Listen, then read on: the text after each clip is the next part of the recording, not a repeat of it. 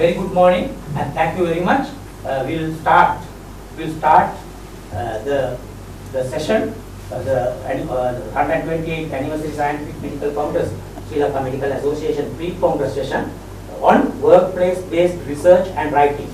I'm sure that this is a very interesting area where today's context, the research in health, research in medical sciences, research in workplace is a very important aspect. All we discuss at every moment, every place. To start the first session, there is a distinguished panel of speakers, and the first speaker I would like to introduce Dr. Anuruddha. Dr. Anuruddha does not need any introduction, but as a custom, I will just introduce him as a consultant. He is a consultant pediatric neurologist attached to WPBR Hospital for Children, Colombo, and he is the academic head of Department of Pediatrics, University of Rajarata, and he is also the current president of the Government Medical Officers Association. He was a recipient of Eisenhower Fellowship in 2012. Dr. Anuruddha Padeniya, he will speak on introduction to workplace-based research, role of society for health research and innovation in workplace-based research. Dr. Anuruddha Padeniya.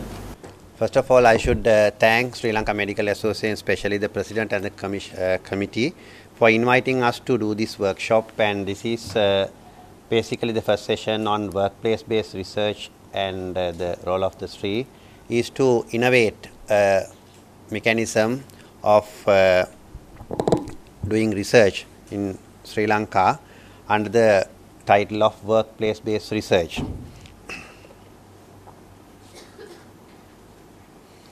So the evolution of the concept, actually I should acknowledge and appreciate Professor Jennifer Ferrara, as the President of the Sri Lanka Medical Association, invited us to do some work on the workplace-based research from a very academic perspective. So basically the entrusted task was to generate or to recognize the research done in Sri Lanka under the context of workplace-based research.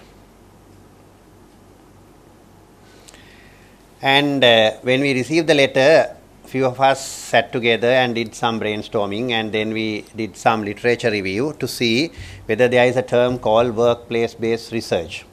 And we couldn't find anything, and there had been certain titles going close to that, but there was no material available for us to finally conclude that the definition of a workplace-based research, especially we search in relation to the health sector. In the meantime, we had another hurdle to achieve, that is from Doctors Association, the Government Medical Officers Association, we introduced a research allowance which is currently 35% of the basic salary of a doctor, fairly a sizable amount of allowance, in order to promote research and to generate research culture among the professionals or medical professionals. And after introducing this, we just wanted to see whether that is being directed in the correct line. What do you mean by the correct line? Is now we wanted to evaluate that whether the research allowance is used for the benefit of the individuals, because as medical professionals we have to have a career pathway as individuals. At the same time, whether the research allowance is granted from the national coffers, so therefore when you take the entire health sector as in one institution, whether that research, whatever we do with the money utilized from the ministry, is used for the betterment of the system. So we wanted to innovate a protocol or a mechanism where the research allowance is used or utilized for the benefit of the individuals as the system, and whether we can guide it, at the same time whether we can audit it and see whether it is in the correct line or not. With that idea, we evolved the concept once again. To reach all these three objectives, we wanted to innovate a mechanism which will look after all three. So once again I should thank for SLMA for taking the initiative of directing us to do this kind of a innovative work. So how to do that was the issue. And the real challenges were, first of all, we wanted to define which will bring the concept under the objectives of the or the intention of us, as I told you in the past. And then we wanted to analyze the strengths and weaknesses to see the platform to conduct the workplace-based research in Sri Lankan setting.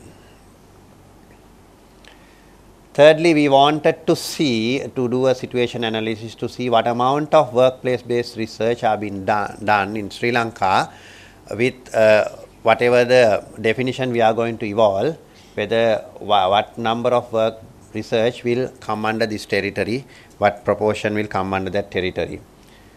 Fourthly, we wanted to see how much of the research allowance is used in order to achieve this research coming under this definition.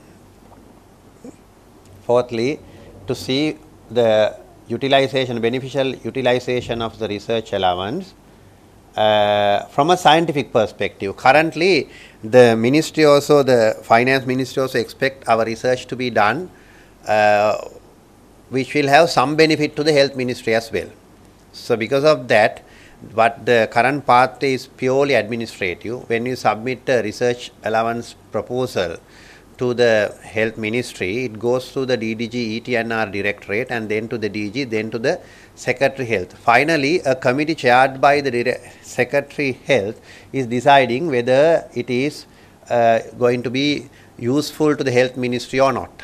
And usually our health secretary is not competent from that perspective to evaluate whether these research are useful or not. So basically what is happening is her ad hoc decisions or her personal experience and ad hoc decision, which is not that scientific, is going to decide whether this research is going to be useful or not. At the same time, when you are doing an ad hoc thing, various kinds of influences can take place and make it happen or can get rejected. So because of that, we wanted to develop a scientific guidelines in order to recognize our research done from the very beginning itself, whether those are coming under the title of workplace-based research concept or category. With that in mind, we did a brainstorming just to see how we can proceed, and the brainstorming ultimately ended up as a qualitative research. We wanted to consult eminent people locally and internationally, and not only that, the ministry consultants and the medical officers who are in and out of research, and then to develop a proposal. So to develop the objectives, first our objective was to define the workplace-based research. Secondly, to developing the workplace-based research concept that can be implemented within Sri Lankan health sector, and whether we can go beyond health and to other arenas with this concept, because any organization would nowadays, earlier they were spending money, there was a budget line for research, but I think even the Mobitel group is here, they have almost all the private companies, they have research and innovation budget. And so because of that, because the innovations are there to upgrade whatever the performances they have at the moment. So why not we introduce the same concept to the health sector as well, and whether we can set an example to the other sectors beyond as we had done in Sri Lanka. And obviously for the practical reasons, we wanted to develop a scientifically guiding document and a mechanism to make the research allowances used towards the workplace-based research, because currently the research allowance is already granted, the circulars are issued, it's implemented. Whether we can direct our doctors towards this workplace-based research is the exercise we are trying hard. So the qualitative research we did, the key informants were, as I told you, the people from policy making, administration, academia, and then from clinical practice, from public health. We interviewed a lot of people in the scientific way in order to develop the definition, which I am going to share in a moment.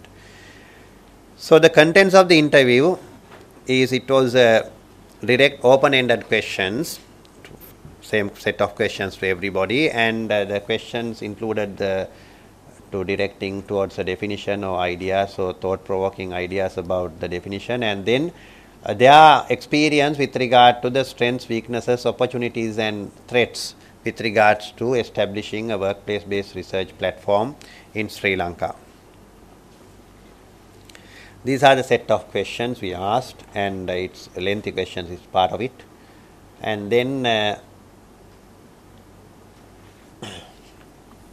first objective was to formation of a definition. So first of all, we went to the participants or the experts to consider in-depth interviews.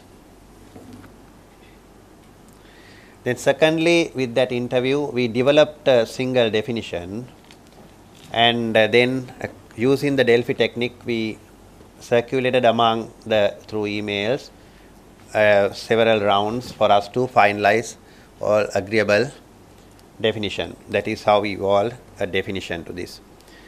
So we look actually during the discussion, we basically highlighted the value of workplace-based research from different perspectives. One is whether we can do some work on improving the patient outcomes. Then system improvements were thought about. Then cost effectiveness and efficiency, because health financing is a major challenge worldwide. I'm not going into details, but every one of us knows. And then to improve the efficiency, efficacy, and these are aspects which we can research in and innovations can be brought in.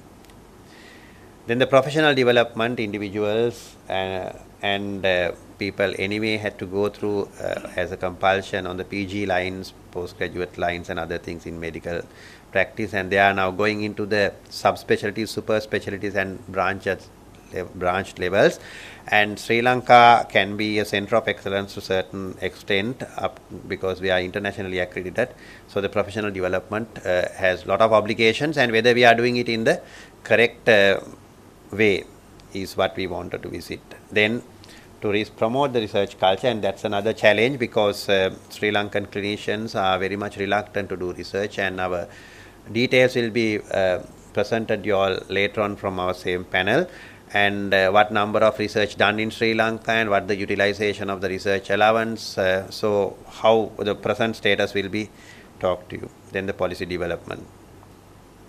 So basically, if you were to consider from 4 lines, which our discussion is going to be today, is that the first thing is to define the concept.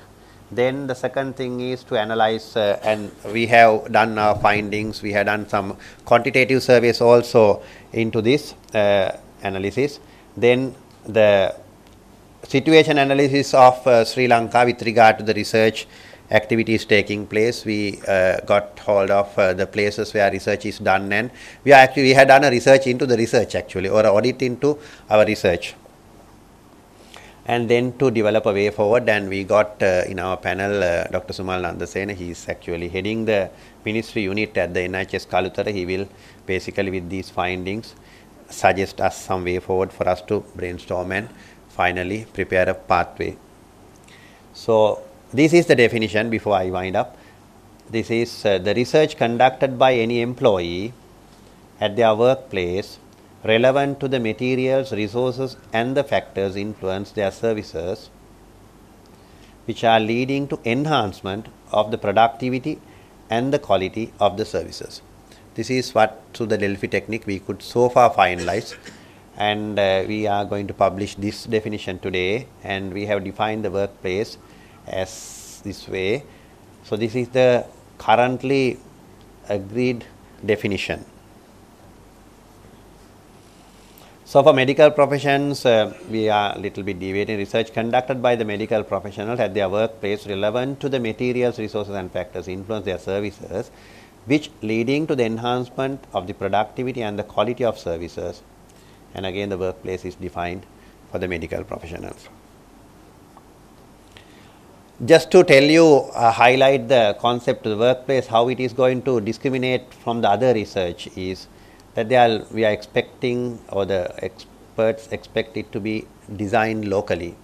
Example is the medical officer would plan a research to improve their quality of services. So it will benefit the doctor or the medical professional as well as the system. Then the engaging investigators of the prospective workplace itself. So it's locally done, as you see, workplace itself. So we get together and do research, like research we do to analyze the workload of the OPD. Then it is opportunity driven, because when you are working in the sector, you see the opportunities to do research. So therefore you need not to think hard. It's within you, and that will basically visit yourself in order to generate good results. So it's going from routine surgical, evaluating of the routine surgical procedure, and when you analyze it, then your thoughts might go towards evolving a new process to improve the whatever you are doing. So that might generate certain results, not only benefit the Sri Lankan system, that might even generate something internationally. So that will encourage the change of practice on a scientific platform. This is where we are directing from the medical administration, clinical side, public health side. All these aspects are considered. So the potential and the need for workplace-based research in health sector, we think that the health sector is rapidly evolving into specialties, subspecialties, super specialties, in its diverting into various, ramifying into various directions. And it is what is accepted is evidence-based practice. So anyway, now even diabetes, hypertension, even the kidney disease, we don't know the real etiology. So therefore, what is available is the evidence-based practice. So we had to have the ability or pattern of providing or collecting evidence in order to change our practice. Then you need to audit and complete improvement, and we have a lot of criticism about it, but we have to do something to revert it. Then this is a very important issue, the rise in patient expectation. It is not unique to the medical profession, it is unique to all professionals. The public expectation from a professional is very uprising due to the available technology and the public ability to the public to access lot of information. They come prepared, they study and come to us, and they ask certain questions we don't even expect them to ask. So therefore we don't want the doctors to embarrass in front of the patient, and we want to handle this uprising patient expectation very nicely. Otherwise it will be difficult to attract and retain patients in that territory. Then optimizing the patient care even in the resource poor setting, and is very important. And development of subspecialties and super specialties, I told you earlier. So with that in mind, so we are going to have analysis. I am not going to do that. Our next panel will do analysis of the research conduct in Sri Lankan health sector, because we introduced the research allowance. Now the trends are changing. People are trying to do research we have encouraged them. There is incentive. So whether we are going in the correct direction for the best interest of all of us. So, but unfortunately, currently the granting of research allowance, the process is norm-based, as I told you, by sometimes non-medical people, and we don't let down the non-medical people, even a medical person. Now I am a pediatrician, I can't evaluate research which is done in microbiology. So it had to be appropriately analyzed. And then we want to ask these three questions after introducing the research allowance: whether there is a growth in the number of research, or whether the quantity, quality, both, whether they have gone up, and is the research conducted in line with the research priorities of Sri Lankan health sector. I think even the WHO is promoting to have research priorities, and most of our colleges, whether we take everything into account and have a generic platform to discuss, to recognize the research priorities administratively or otherwise, academically, or whether we have done needs to be revisited. So therefore, developing a way forward is what is attempted today, identifying the research priorities for Sri Lanka and available resources, and the deficiencies in order to gap them, and workplace-based research definition to encourage them to do, and to basically help them to assist them to do research. So that is why we formed a society called Society for Research and Innovation. This had been a brainchild long ago, but we took the initiative of establishing such in order to fill this gap. The concept actually evolved in our minds when we saw this institution that is called MILODA, that is called IFS, Institute of Financial Studies. Ministry of Finance has introduced this academic institution in order to visit their financial decisions, because financial decisions have impact risk. If you analyze the risk, the impact may be in millions or billions. So therefore, any decision which are taken mostly politically, so therefore they wanted an academic platform to investigate into them academically. So similarly, health also a costly exercise, whether we are doing it in an academic way. That is the same concept, maybe in a different way we are presenting and to audit like Ministry of Finance. So this is how we evolve into SHRI. So so we are actually trying to fill the gap, as I told you, and hopefully we will be able to, and people can volunteer to join with us.